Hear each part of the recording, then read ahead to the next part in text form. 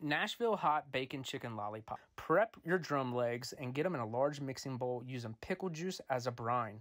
Place them in the fridge for 24 hours. The next day, wash the brine off and apply a generous layer of your Nashville hot seasoning.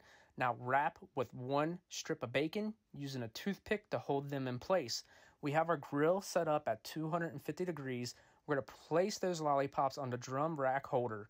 We're going to let them go for a bit and now get some wood chips on there and let that smoke hit them.